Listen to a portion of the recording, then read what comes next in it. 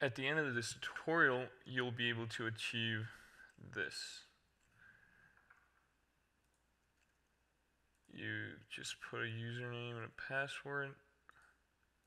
Yeah, whatever. Click login. Send you an error message because you're not logged in. So you register. Then if you try to log in, it'll notice that, whoa, you're registered. So you can log in. Welcome.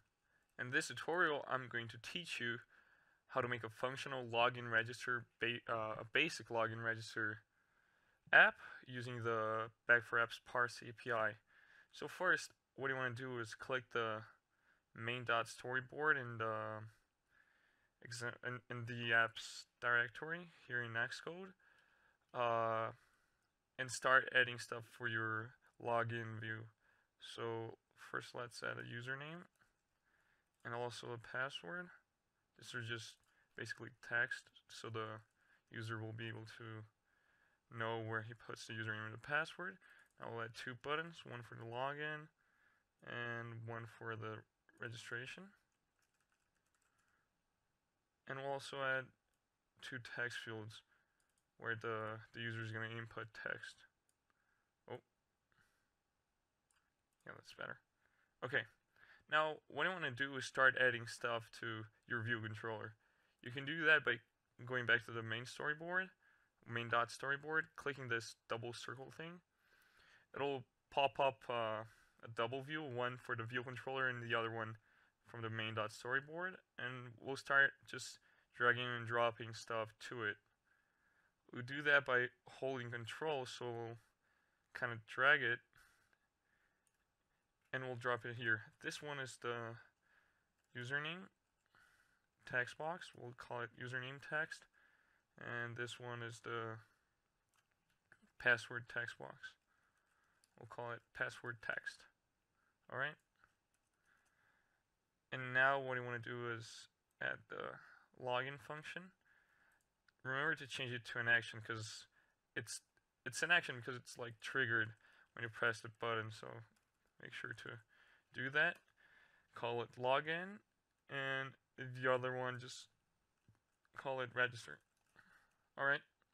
Oh, forgot to add it as a function. Alright, and register action. That's basically it.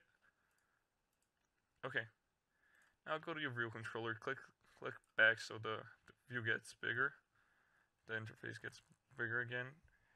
And now what I want to do is go to the link in the description for the GitHub repository from Back4App that has all the code you need to add to your code.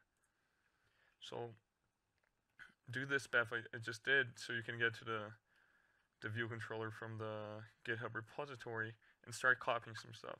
First, let's copy this alert function and paste it on top of both of the functions. And now let's get everything that is inside the login function, put it inside the your login function, and do the same with the register function.